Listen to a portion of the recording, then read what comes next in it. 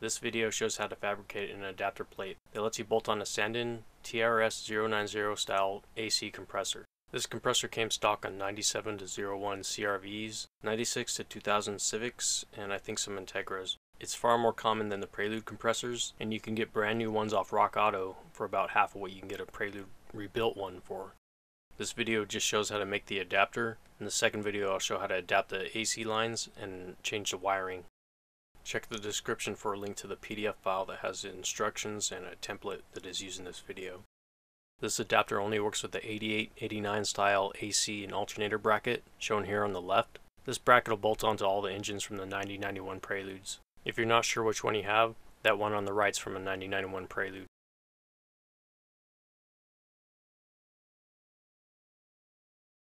You need some 1/4 inch plate, at least 7 inch by 7 inch, a few inches of 7/8 outer diameter .156 wall tube, 4 8mm nuts and bolts, and 4 compressor bolts from a CRV. You could also take the 9091 style compressor bolts and cut them down to 95mm, and those would work as well. The last page of the PDF has part numbers for all this stuff. Print page 2 from the PDF at 100% scale. Once it's printed, it's important you check the scale in the middle against an accurate ruler. Check both directions and it should be dead on. If it's not printing at 1:1 scale, you may have to change the settings for your printer or the settings in Acrobat. Once you're sure the scale is correct, cut out the template along the outer edge. Tape the template onto the plate with a few pieces of tape. Center punch all the holes and be as accurate as you can. Finally, trace around the outer edge of the template.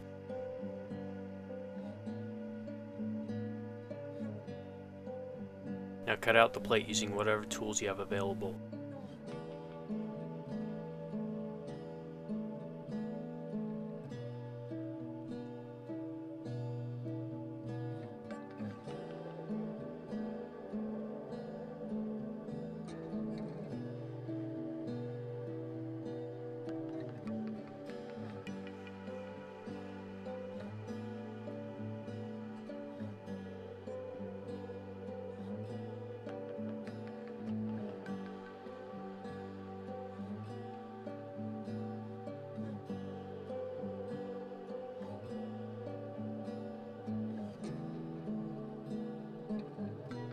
Use a tiny drill bit to drill a pilot hole in all the holes you center punched before.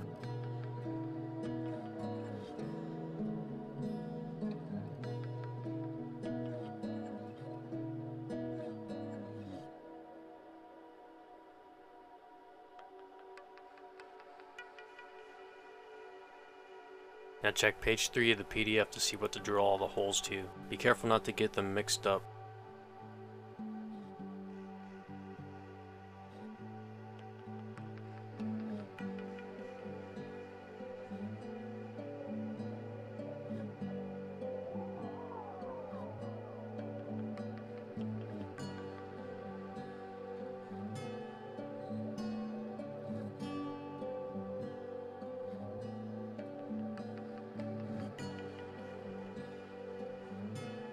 Trace new lines around the 1/2 inch holes in the center, just like this.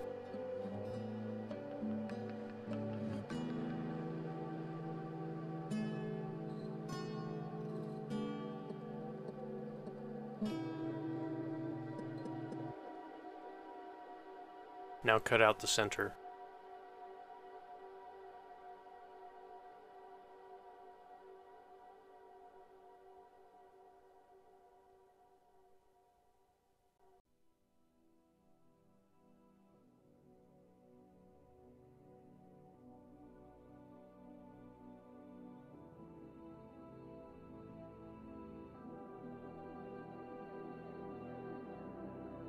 In the end, your plate should look like this and match the template pretty close.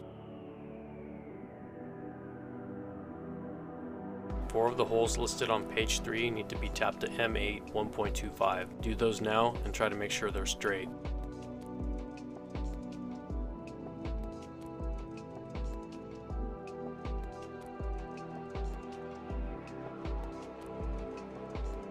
Cut out 4 spacers that are 5/16 inch or 8mm long.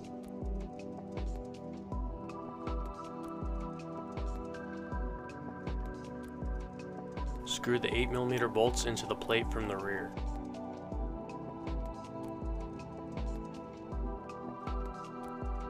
Flip it over, then set the spacers on the plate around the studs. Then thread the nuts on with the hex facing down into the tube.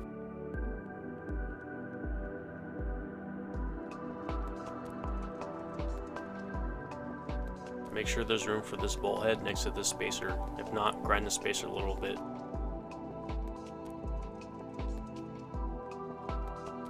Now add 4 tiny tacks to each spacer and remove the bolts.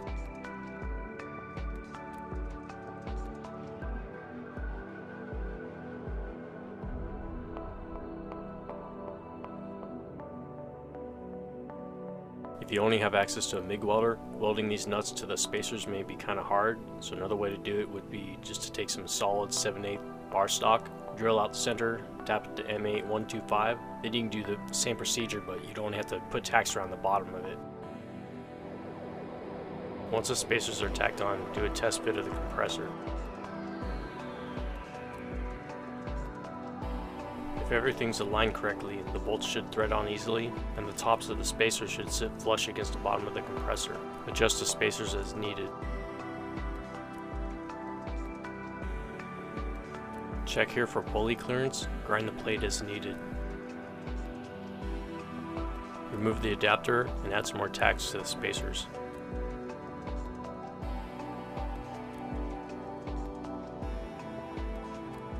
Do a final test fit on an engine to check the bolt lengths and hole spacing. If everything's good, you can do the final welding on the spacers. Make sure not to add any weld next to that one tight bolt head.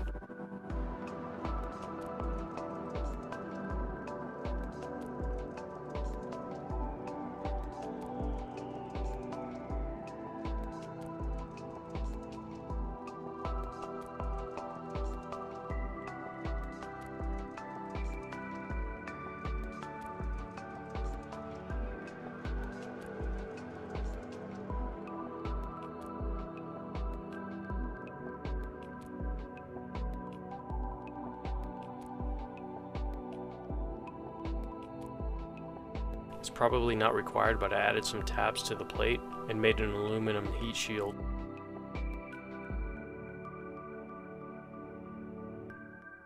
The compressor clutch grounds through the compressor body, so after you paint the adapter plate, you'll want to scrape off some of the paint where the compressor mounts so it gets a good ground. Here it is mounted in the car. Part 2 will go into making the AC lines and adjusting the wiring.